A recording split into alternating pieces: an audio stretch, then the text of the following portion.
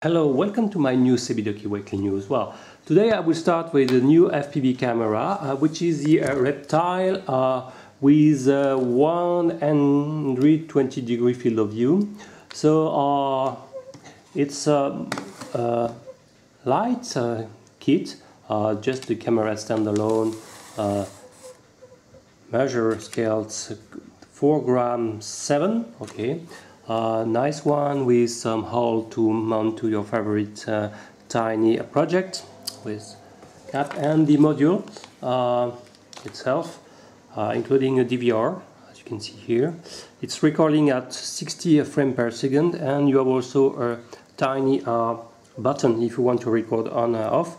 But I guess on this pad can be the recording can be triggered by one of these pads here, and the rest of the module scale something like, well, pretty light.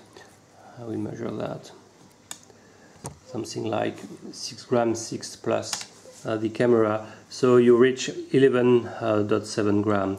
Okay, so what is coming next? I receive also a lot of different elements to build a 150 frame. So for example, I received the ET 150 frame from Diatom. Okay, I received some small 1104 motor. They are 5 grams each. I received, for example, some ESC.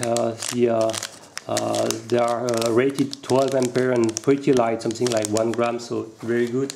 I received also, well, a Fiersky receiver, the D4 very good, and also the small camera already reviewed with 170 degrees of field of view, and a VTX. Well, different element to build the 150mm frame, so this will come as soon as possible. So what also I received this week?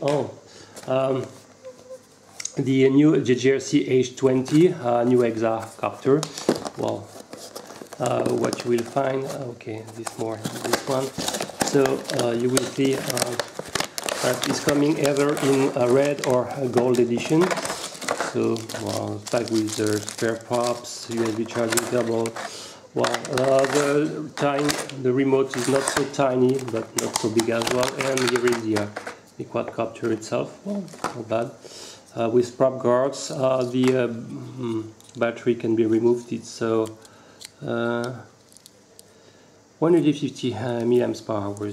Okay, with the 1.25mm mini GST connector.